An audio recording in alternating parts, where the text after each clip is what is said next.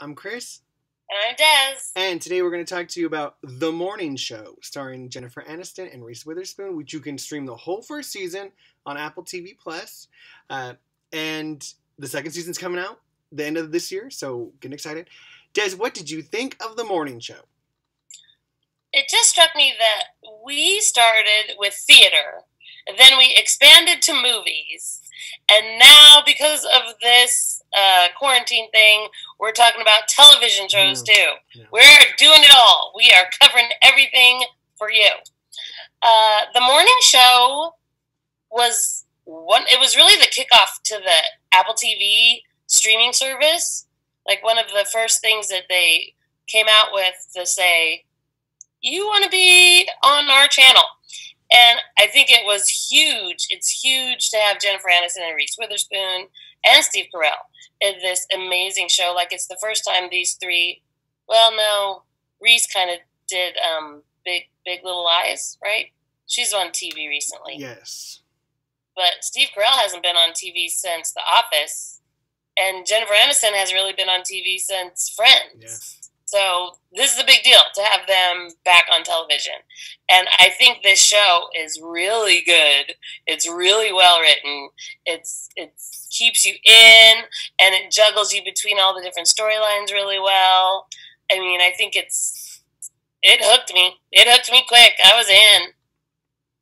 What do you think? Yeah, no, well, you know, Desiree, they could not have built a show more for someone like me. You know, I love Reese, and I love Jennifer, and I love Steve. And so I was like, oh, yes, this is going to be fantastic. It's super timely, obviously, with the Me Too movement and stuff that's going on as well there, too. And they each play an interesting part of, like, you know, Jennifer is the one who was in it and around it. And it's like, how much did I know and how much did I not know? And I will say, I think this is probably the best Jennifer Aniston performance, like this part. For sure. No question. Bar none. Yeah, she is, I mean, they're all gigantic stars. Like, you don't get bigger stars than people. Yeah. But her performance in this show is crazy good. And by far the best work she's ever done, I think. No question. Yeah. And so she's the one. And to have a character like Steve Carell, I was just thinking, who is not like in the very first episode, he gets fired. So the whole time he's working from the outside. Right. And he's this character that this has happened to. Right.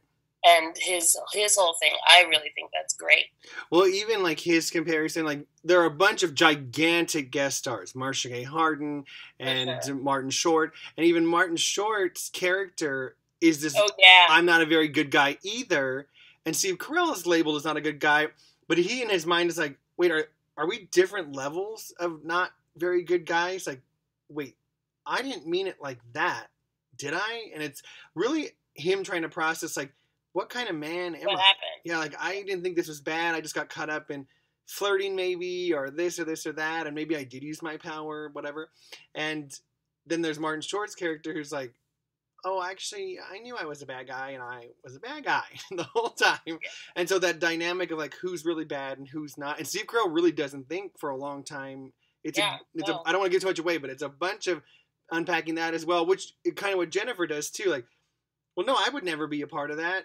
What, was I a part of that?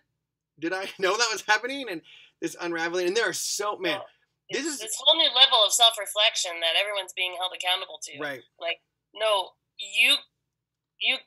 yeah. Right.